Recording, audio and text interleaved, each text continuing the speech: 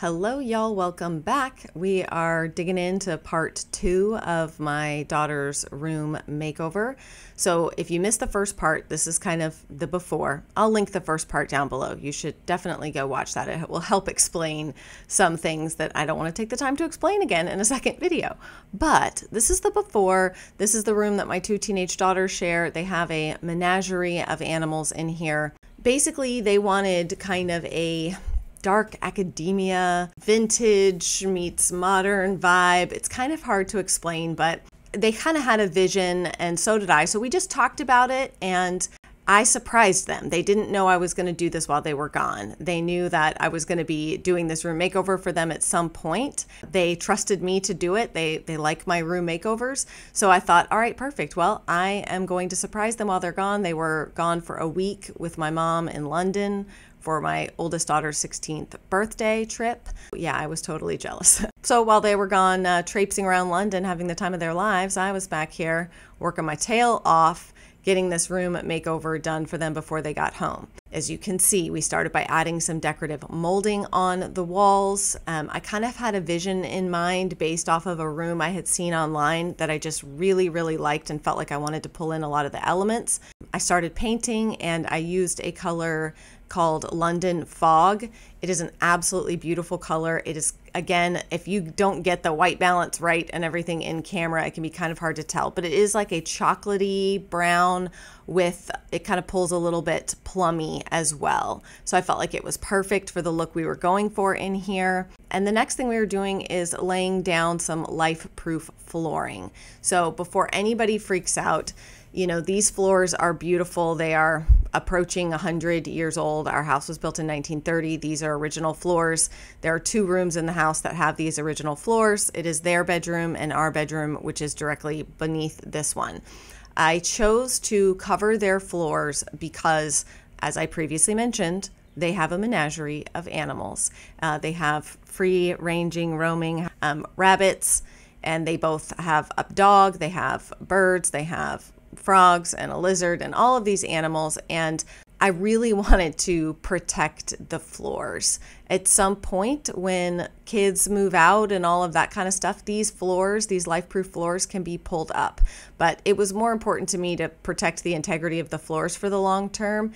And they're pretty fragile. There's definitely some areas within this floor that would need to be replaced and things. So I didn't want to invest the money in all of that repairing of the hardwood floors for it to potentially just, I don't want to say get ruined, but kids can be hard on floors. Animals are hard on floors. We all know this, okay? So that's why I chose to go with the life-proof flooring in here.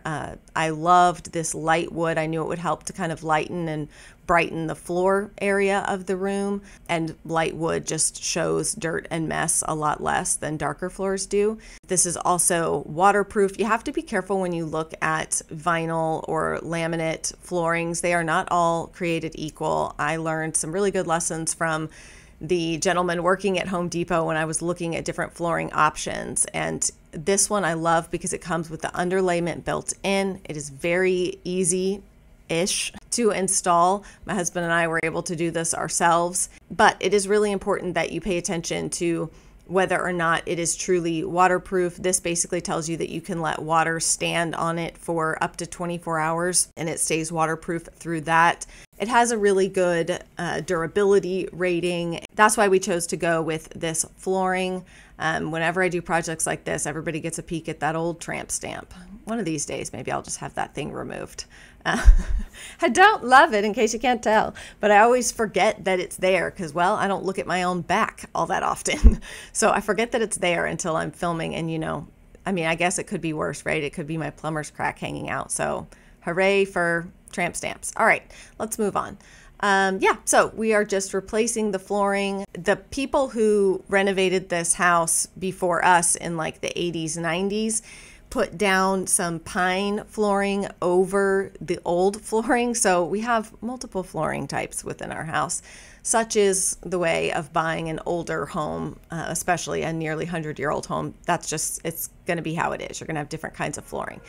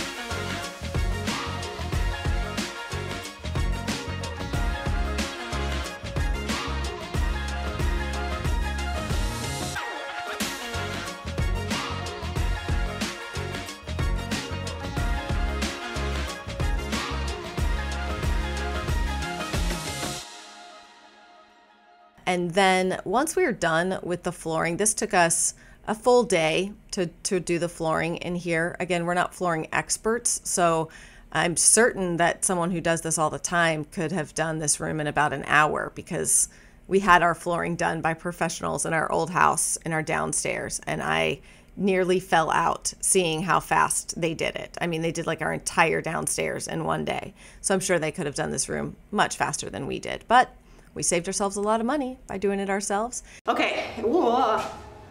Let's try to focus on the lizard. Focus on your eggs, Bob. Focus on your eggs. It's Sunday, the day that the girls come home.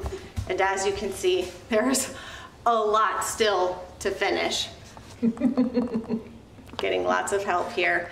Ash is my assistant today, and we have to put all the trim around since the floor's been laid, and do all of the, like, build the beds, curtains,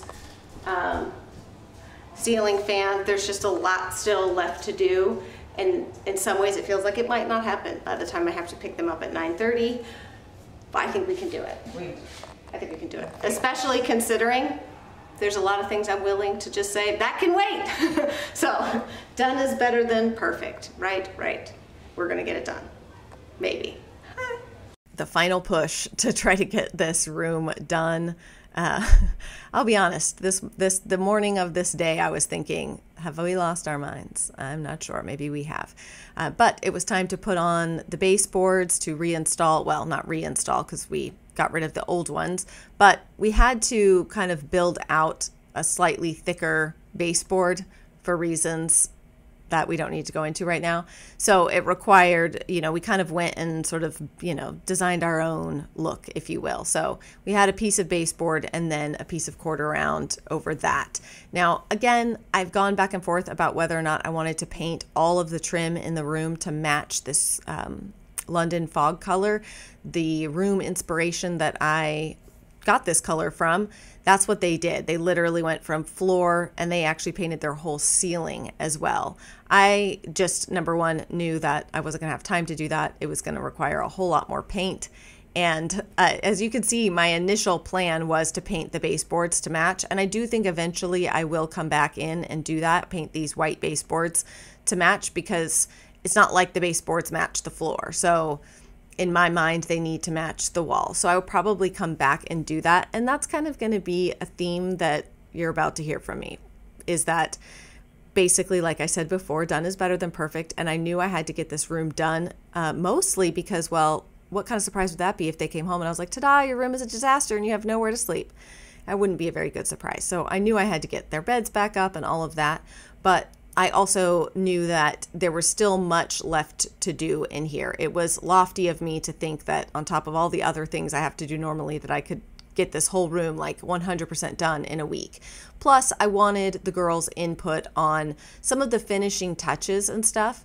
So particularly like the animal area, there's a corner you'll see that where I'm going to move to kind of have all of the animals in that area. We need to do some custom built-ins there for there to be a workable space for the different animal cages to go and things like that. So there's still a lot to do.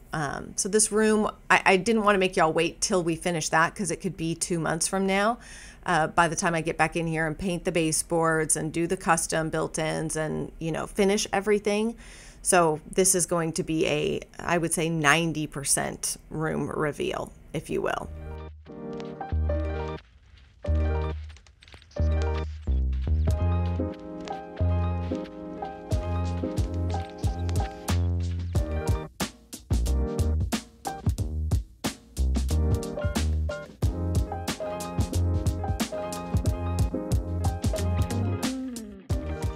So once the baseboards and trim and all of that were done, it was time to start bringing stuff in, putting together the beds. My sister, thank goodness, stayed late into the evening to help me get all of this done, to put their bedding on. Like I said, it's not perfect. I don't have completed bed sets and everything. And when I went to get the curtain rods, they only had 3 and there's 4 windows. So in the reveal, you will see that one of the windows is missing curtains.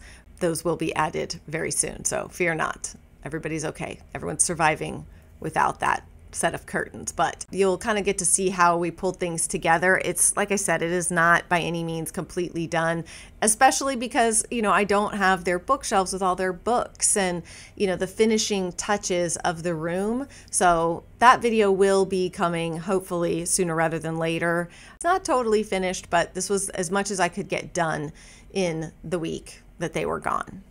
Okay, so let's have one quick look back at what the room looked like when we started, and then the not so grand but semi-grand reveal.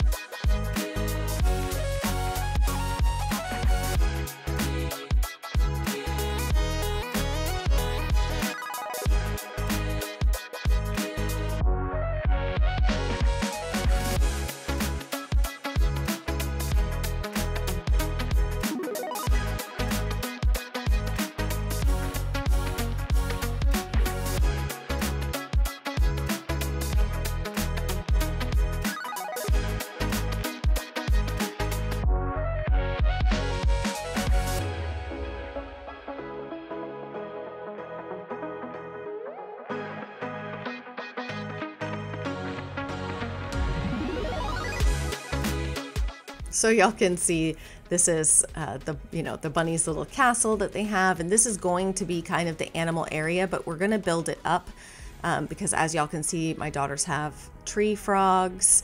They're hiding in that little coconut, so it's kind of hard to see them. I tried to get a little close up so you could see, but they're in there, piled in there. They've got tree frogs, a lizard, all of that stuff. We replaced the light fixture in here. I don't know that we actually filmed that portion, but we replaced the fan.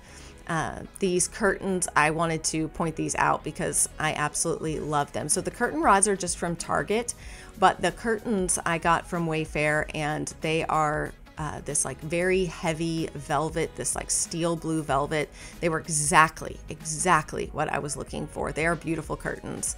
The bedding came from Target. I like the kind of linen, the blue and white stripes, and my daughter, crazy plant lady, just like me, so those are all of her indoor plants, though her indoor plants thrive and mine do not, so she's much better at that than I am.